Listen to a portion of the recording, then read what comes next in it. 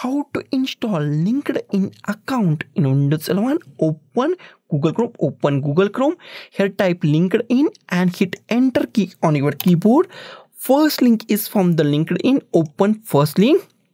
Official website is open. After that, in a Google Chrome, we find on the top 3 dot. Click on this 3 dot.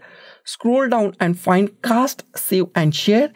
And in cast and save and share, we find install page as app. If you not find install page as app at this point, then go to this all tabs and find cast install page as app. In my case, I find it in cast, save and share. Click on install page as app, give any name and click on install. Close it. On desktop, we find LinkedIn shortcut. Go to the start, type LinkedIn and click on the LinkedIn. And that's all. LinkedIn is installed in our Windows 11 PC or laptop.